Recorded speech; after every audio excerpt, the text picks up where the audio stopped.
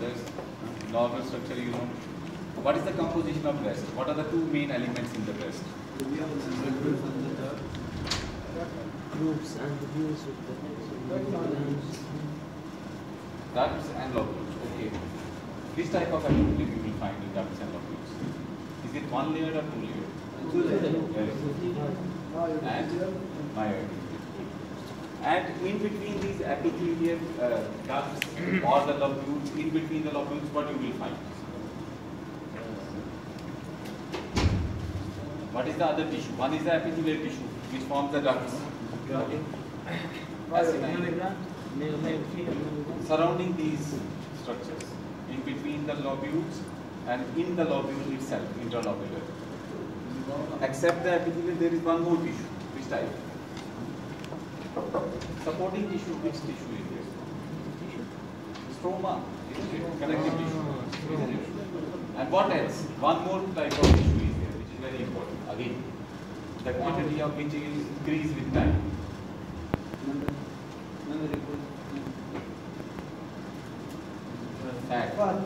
Yes. Adipose. So adipose tissue, stroma, and you can have the tumors arising from all these in the breast. So tumors can be derived from all. So we have the benign tumors, we have the malignant tumors. Yes. Benign tumors can be composed of both epithelial as well as the stromal component. But most of the common benign lesions, they are stromal in origin. The first one is fibroadenoma. Okay, fibroadenoma. This is a biphasic tumor. Biphasic means it consists of two things. One is the epithelium and another is the stroma.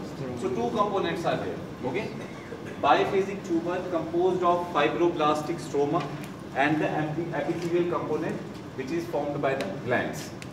So two components are there. But the truly neoplastic component, we have the two components, but we should know what is the truly neoplastic component. That is the stromal component. Okay? Got it? It is composed of both. But what is the truly neoplastic component? It is the stromal component. Okay? Truly neoplastic is the stromal component. So this is the most common benign neoplasm of the female breast. Most common. This is the most common. If you see a swelling, most commonly it can be the fibroid, the benign tumor of the breast. And the peak incidence is a young age, third decade of life, 20 years to 30 years. Okay, third decade of life. It is solitary, discrete. Solitary, discrete. Solitary, one single, discrete, delineated from the surrounding structures, not attached to anything, and you can freely move it. Even if you touch it, suppose I am doing the FNC, I will touch it, it will slip away from my hand. Like a mouse. The mouse, it will slip away. That is why we call it as breast mouse also. Even I have done the many FNAs. So when I was picking, so from the clinical impression, it slips out. So it means it is fibroadenoma. This is the clinical impression. So we write on the FNAC till we get the report. So breast mouse, and the hormone which is responsible for its growth is the estrogen. Okay? Yes. Especially why we say this? Because it increases during the menstrual period, okay, and it also increases during the pregnancy, the size. And one more thing, after the menopause, when there is no estrogen, the size regresses. Yes, and many of these will eventually become calcified. So it means the estrogen is responsible for the growth. Maybe they have the receptors for the estrogen. So estrogen attaches and causes the growth. So this is the fibroadenoma. But microscopically, what you will find now? They are firm masses, 1 to 10 centimeters. So they can be small, they can be big also. So you see a big swelling, it doesn't mean always it is carcinoma. It can be a giant fibroadenoma, big fibroadenoma. So cut section will be tan white in color with yellowish specks, and histologically you will find two components. One is the fibroblastic stroma, another is the epithelial component. So fibroblastic stroma with ducts of various sizes and shapes. Now the thing is, when you will see it, you will find two types or a mixed type. What are the two types? Sometimes the stroma grows around the ducts. It grows around the ducts without compressing them. So the ducts remain open. They remain open like this. They remain open. Sometimes the stroma grows more and it compresses the ducts. They become as if they are closed. They become compressed, closed. So pericanalicular adenoma is one in which the ductal spaces remain open and round to oval. And there is one called intracanalicular, in which the stromal proliferation is so much that it compresses the ducts, okay, and makes them slits or irregular shaped or star shaped. So I will show you the diagram. The first one is the pericanalicular. The stroma is growing here. This is the stroma. This is the fibroadenoma. This is myxoid stroma, bluish color. You can see the bluish tinge. So this is the stroma, and most of the ducts here. It is open. It is open. It is open. It is open. This one is compressed. This one is compressed. I will tell you the reason why. But most of the ducts, they are round to oval and open. Okay. Next one here. See the proliferation of the stroma. All the ducts become compressed and slit-like. Compressed. These are the ducts. They are compressed and slit-like. So this is the. But what you will find, most of the fibroadenoma, they consist of a mixture of the two. Some parts will be like this. Some parts will be like this. So here in this, you have some ducts which are open, but some are compressed. But depending upon which part is predominant, we call it that type. But the pathologist doesn't need to give the diagnosis like pericanalicular adenoma or intracanalicular because it doesn't have a clinical significance. It will not alter the mode of treatment. So we say fibroadenoma. We say fibroadenoma in the report. So this is gut section. Is rounded most of the time, spherical, well circulated. This is the fibroadenoma. Okay? This is the remaining breast tissue which has been excised. This is the fibroadenoma. Is it clear? Try to come in time because maybe after some time we will enforce this. So this door will be closed from inside. You might have seen this thing. Okay? Is it painful? Huh? It can be painful. It can be painful also. Depending upon, if any swelling is, big, what it will do? It will overgrow its blood supply, isn't it? It can even lead to necrosis inside it because some of the cells will not be able to get the nutrition properly. So depending upon the size and the rate of the growth, it can be painful also. Or depending upon the thing that it will compress the surrounding nerves, it can be painful. So fibroadenoma, the most common benign neoplasm, variable in size, can be small, can be big like giant fibroadenoma. Two types are there, pericanalicular and intracanalicular. And the truly neoplastic component is the stromal component. This is important. The second benign tumor is Phyllid's tumor. What? Phyllid's tumor. It is again a biphasic tumor consisting of both neoplastic stromal cells and the glands. But here, what is the difference between the two? Fibroadenoma one side and Phyllid's. That is also stromal. Here also that is the neoplastic component is the stromal. Here also neoplastic component is the stromal component. But the difference is the stroma is much more cellular here in this case. It is so much cellular and abundant. So stromal element is more cellular and abundant and it leads to the formation of leaf-like projections. So epithelium becomes leaf-like. More proliferation of stroma. So epithelium becomes leaf-like, broad leaf-like structures. That is why we call it phyllodes. It is derived from the word phyllodesis. Okay, it is a Greek word. Okay, most of the words derivation is from Greek or Latin. So it is derived from the Greek word phyllodesis. So this is the Phyllid's tumor. Previously we used to call it cystosarcoma Phyllid's. What was the reason? What was the reason? Sarcoma, malignancy. Sarcoma, malignancy. Cysto means big cyst-like spaces. So cystosarcoma Phyllid's. Phyllid's mean leaf. Because some of the Phyllid's tumors were very big. They were very big and the clinicians and doctors thought that they were malignant. But most of the Phyllid's tumor, they are benign. Most of the Phyllid's tumor, they are benign. But we have the malignant Phyllid's also. how you can say that this is a benign and this is a malignant phylites? Malignant phylites will have increased cellularity, more anaplasia, okay, more mitotic activity. It will rapidly increase in size and will infiltrate the surrounding structures. It will have the malignant features. Malignant features, you know, high mitotic activity, anaplasia, high NC ratio, like all pleomorphism. But most of these tumors remain localized in the breast. But they can recur. If you remove them, they can recur. So most remain localized and can be cured by the excision also. You remove it, it will not. If it is a benign, it will not recur also. But malignant lesions, although they remain localized, but they will recur. They will come again. And some, like out of all the malignancies, 15% of the cases are fully malignant. Means they will metastasize. 15% of them. So if you find 100 malignant cases, only 15% have the potential to disseminate or metastasize. So this is the phylites tumor. Then I will summarize, it will be more easy.